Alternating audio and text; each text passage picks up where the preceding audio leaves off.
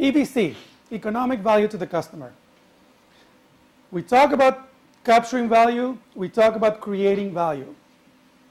You need to calculate the financial, the economic value that you're creating for the customer.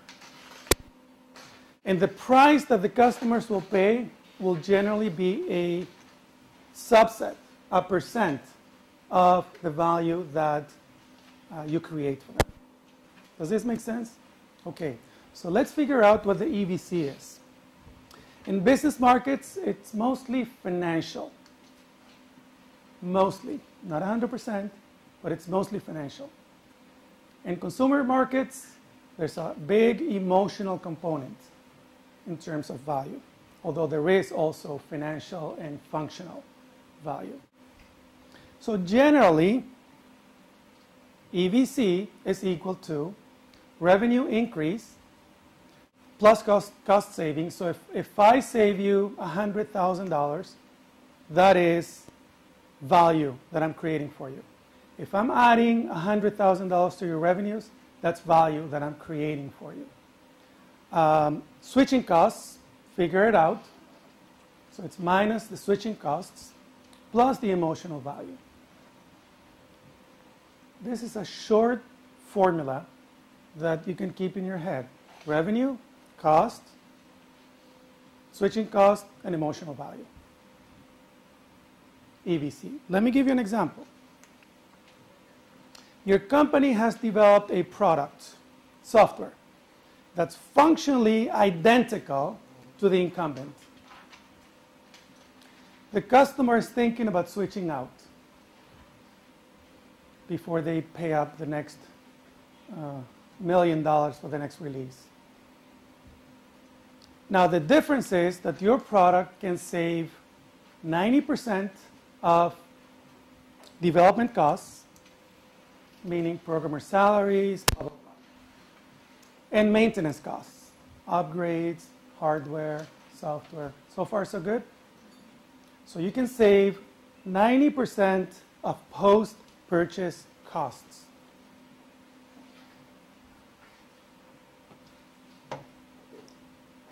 How would you price that product? That's the exercise. The competition is or the price for the competition is $1 million plus $1 million in post-development cost plus $1 million in maintenance. Total cost of ownership.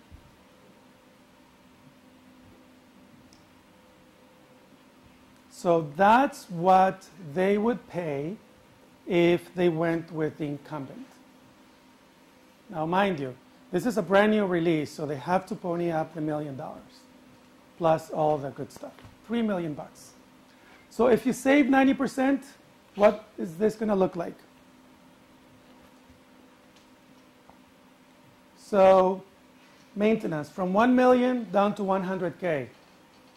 Development from 1 million to 100K. Now assume your cost is 100K. So you probably shouldn't price below cost, generally speaking. The economic value that you could add to that customer, if you price at cost, and this is a minimum, would be $2.7 million. Questions? Does it make sense so far? Yes? I thought on the previous slide you mentioned that they would save 90% on the post-purchase price. So 90% of development costs, right. So if they save 900K. But why are they saving 90% on the product purchase price as well? We don't know the price yet. Oh. Yeah. We're just calculating the EVC. Yeah.